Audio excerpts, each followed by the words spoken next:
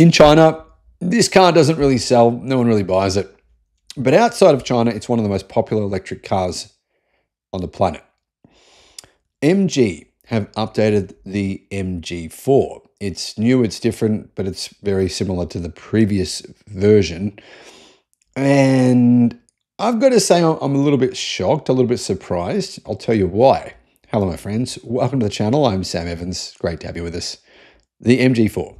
It's a good selling car for MG. I mean, without this car, their sales would be far lower globally than what they are today.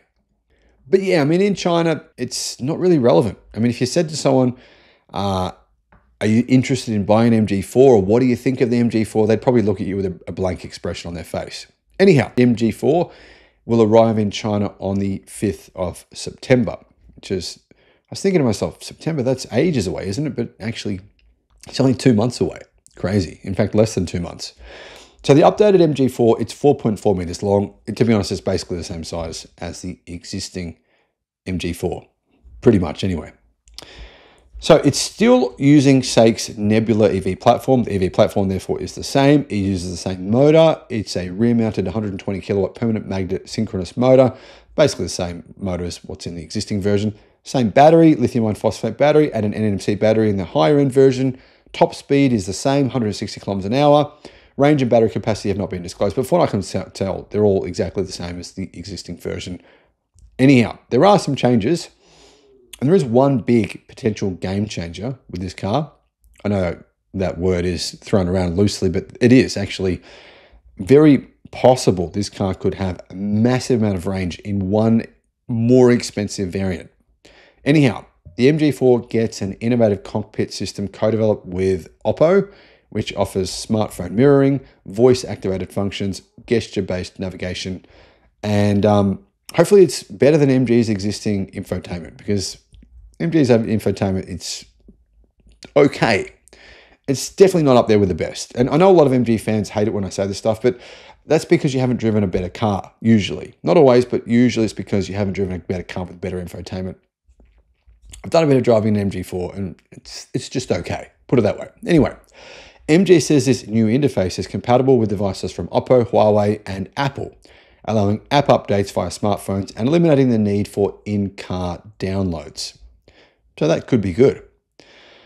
As you can see, the car definitely looks quite different to the existing version, not necessarily in a good way. I think the existing MG4 is one of the better looking hatches around. I think it's quite a nice looking car.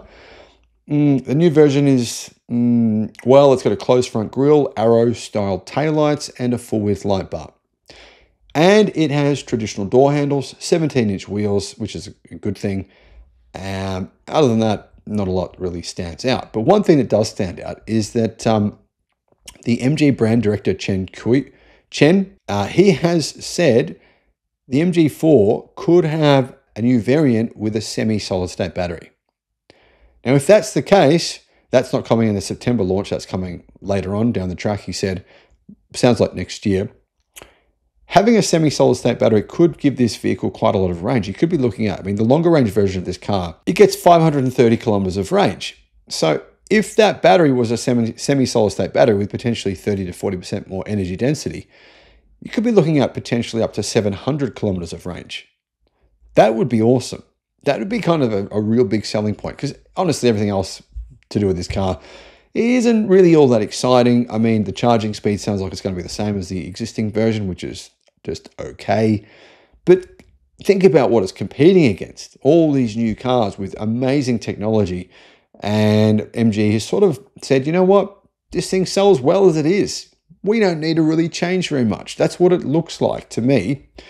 But their trump card could be this new battery with this probably energy density of around 300 watt hours per kilogram, potentially slightly high, but around that ballpark figure. If it's a 77 kilowatt hour battery, which is the existing long range has, should give it around 700 kilometers of range. Well, that would be cool. Guys, what are your thoughts on this? Let me know in the comments.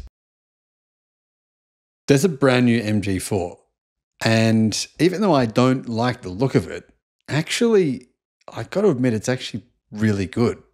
In fact, in some ways, much better than the existing MG4. Hey Vikings, Sam Evans here. Hope you guys are doing really well today. If you'd like to become a YouTube member, I'll put a link in the description below. Would really, at this point in time, massively appreciate your support. It just personally would mean a lot to me. There's a lot of EV news going on in China right now. The MG4 is one of the best-selling electric cars outside of China. Inside of China, no one wants them. Like, I think they sold 10 last month. 10 in all of China. A car market of 32 million. 10. But outside of China, this is a really popular car.